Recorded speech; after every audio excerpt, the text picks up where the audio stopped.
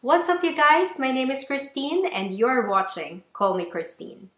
Today, we are going to talk about an interesting topic, and that is how much does it really cost to live in London? You see, I'm getting loads of questions from my friends, my family, questions on my blog, which is www.callmechristine.com, about how much do I really need to earn and how much are the real expenses if I am going to live in London. So we are going to talk about four things to just provide you a structure. So first would be rent. Second is transportation. Third is groceries. And fourth is going out. So if you're interested, please keep on watching. Now, I'm assuming that if you're going into London, you'll probably be renting for the first few years that you're in London. And to straight up answer the question of how much does a rent cost in London, that differs in so many ways. So what I'm going to do is I'm going to give you some tips and notes first, and then we're going to crunch some numbers. Okay, so tips or notes about rent is location. You see, everything is about location in London. So I am going to show you a heat map, and I'm going to link the source down below as well. So London is subdivided into 5 different zones. Zone 1 is the central zone, so you'll have zone 1, 2, 3, 4, 5. So the zone 5 is the farthest away from the city center. Obviously, it depends on where you are working, but my tip would be, if ever you can, make your home or flat near into from where you're working, because that means a lot. We're going to discuss more about that later, but yes, search on location. Second is list your non-negotiables. So it ties up with the location. So say for example, you have your location, I want to live around this area. Have a go and list your non-negotiable. So one of my examples would be heating, guys, because you know your girl is from an Asian country and I don't really like to go into cold places before, but that's for another topic. But needless to say, adequate heating is one of my non-negotiable. You see, it's very tricky if you do this during summer, but just ask questions. Now, one of the frequently asked questions that I get is, where should I begin? Where shall I start?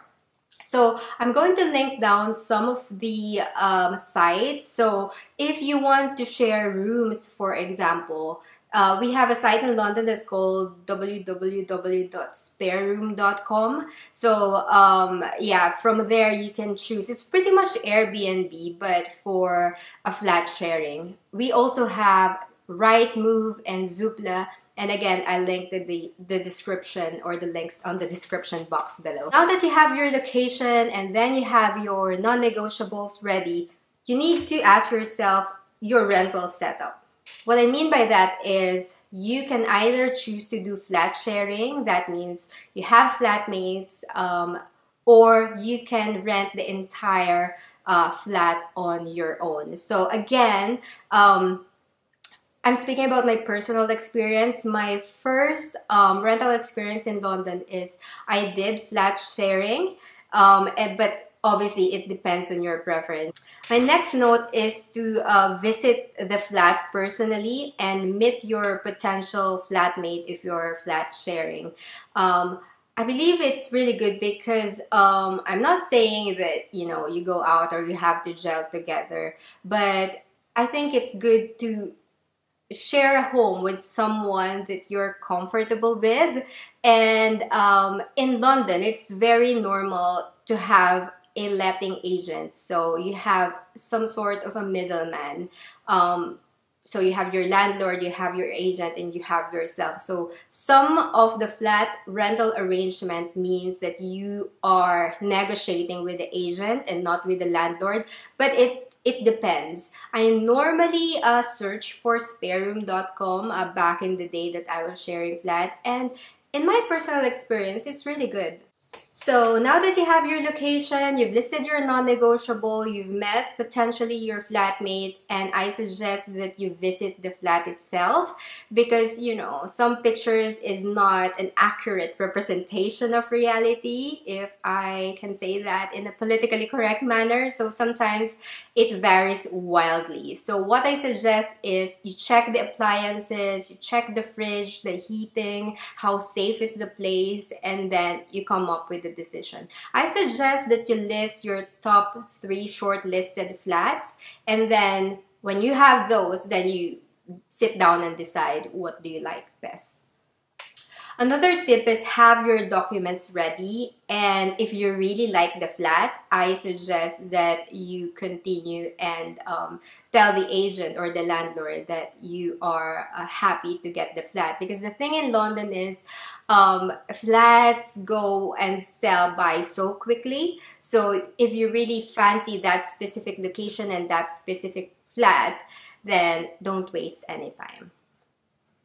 Okay, let's now talk about numbers. So, it depends on the zone, as I've mentioned earlier. So, if I can share my personal experience, that was, I think, 2015,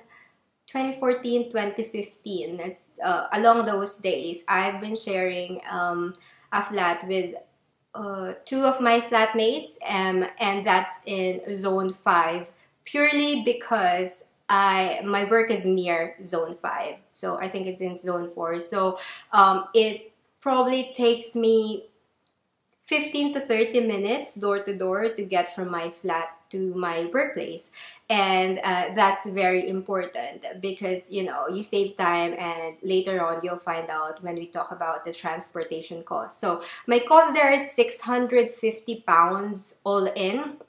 So normally in flat sharing, it's all inclusive. So what I mean by that is it's bill inclusive, so you don't have to pay separately for the bill, or you don't have to pay separately for a council tax, because there's a concept in the UK called council tax. The closest representation that I can think of is more of like a real estate tax in the Philippines. But yeah, in a given year you have to pay the council X amount, because that's your obligation as a tenant. So if you are going to rent the flat by yourself, obviously you need to shoulder the council tax and also the bills like internet, electricity, water, so those sort of things.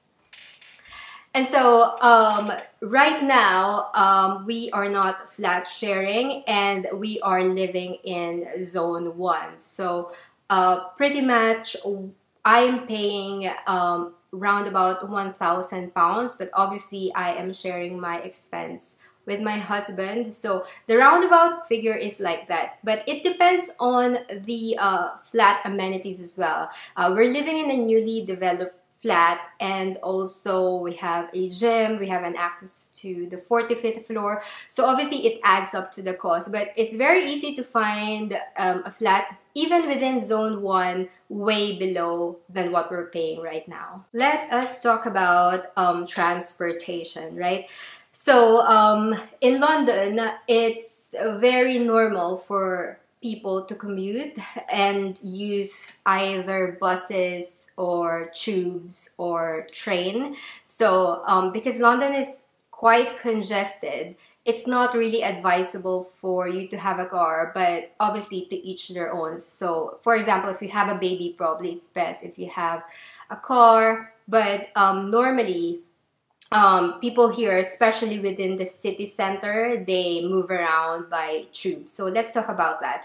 So we have a card before, well, until now, it's called an Oyster card. So it's a card that you need to top up, and you can use that as you, you know, as you ride the bus or as you ride the railway or trains or underground tube. But now we have contactless as well. So I personally use a contactless card. As I've mentioned before, I'm going to link the video down below. So I usually have a separate spending account, right? And my transportation cost is charged against that spending account. So I don't have oyster anymore, but I think in my first 2 years in London, I do have oyster because it's just convenient.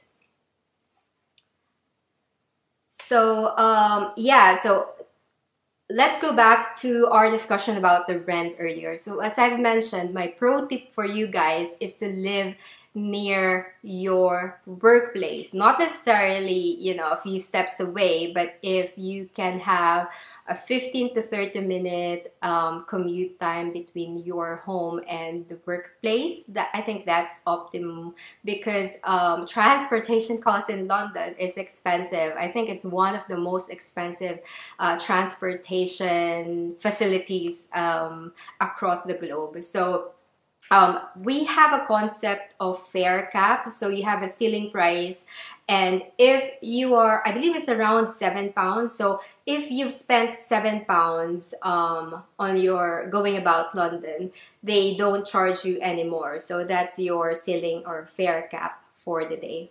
Bus fares are cheaper as well. So before, when I was living in Zone 5 and I have a client in Zone 1, I've had a challenge. It's hard for me to do the morning commute because obviously the train is packed and it's not really accessible. As you move away from the city center, there are train delays, but it's not to say that living in zone 5 is bad and living in zone 1 is good. No, that's not my point. My point is you have to assess your situation. If you're working in zone 1, probably it's best for you to check the surrounding area within zone 1 or zone 2 bracket rather than paying a cheaper rent in zone 5, but then you'll probably have more time commuting, which is very exhausting, and also you're spending for your transportation as well. It's very easy to spend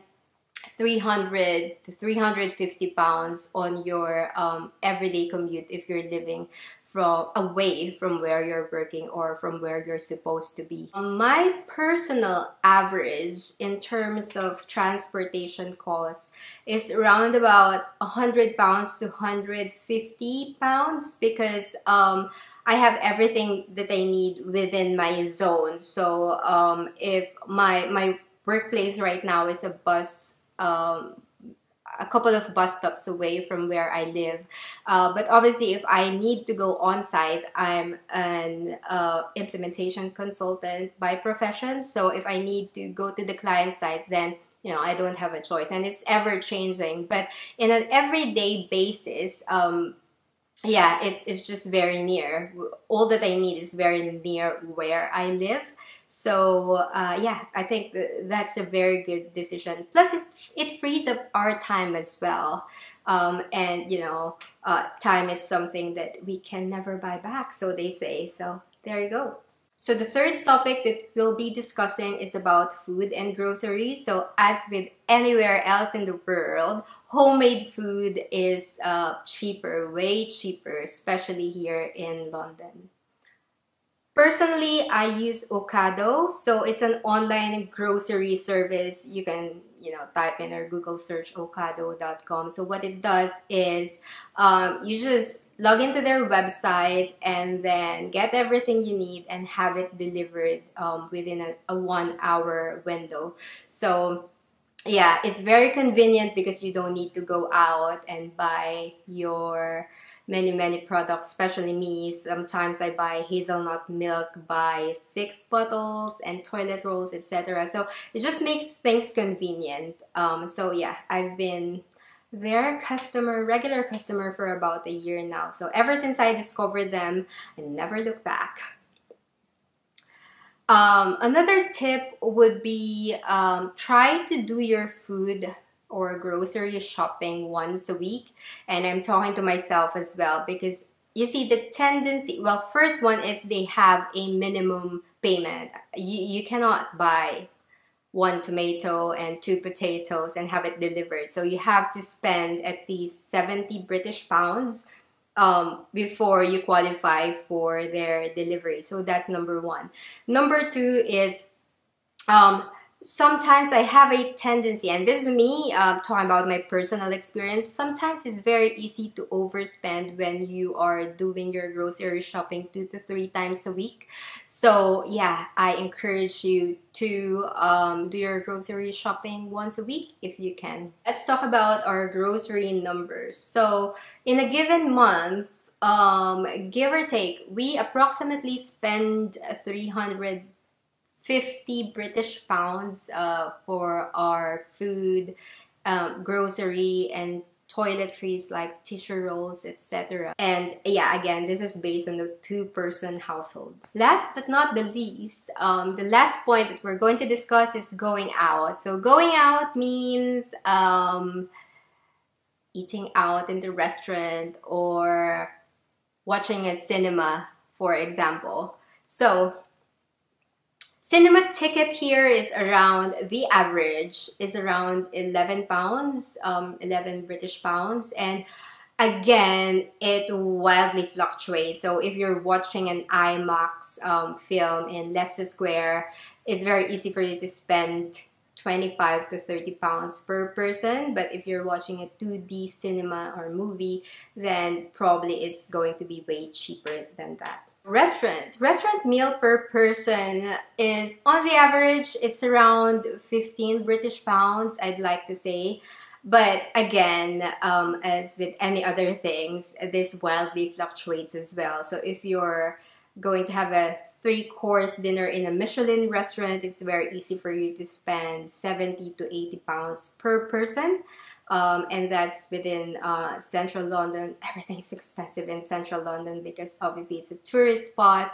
But you just need to know where to go and what to look for. So say for example, Borough Market. Borough Market is nice, but in my opinion, the price is the price is just inflated as with any other touristy area. But if you want to have a good time, you know, have good time with your friends, catch up with your friends, have a coffee here and there, then yeah, I suggest you allot a specific budget per month to have your going out activities. A pint of beer is 5 pounds, though I don't drink, but yeah, it's 5 pounds according to my sources, which I link down below. And a cup of coffee, this is interesting because by the time that I prepared the visuals for my video, I know it's around £2.50, but now Pret a Manger has upped their prices. Hashtag inflation. So it's £2.75 pence, 2.75 British pounds as of this writing. So that's for your information.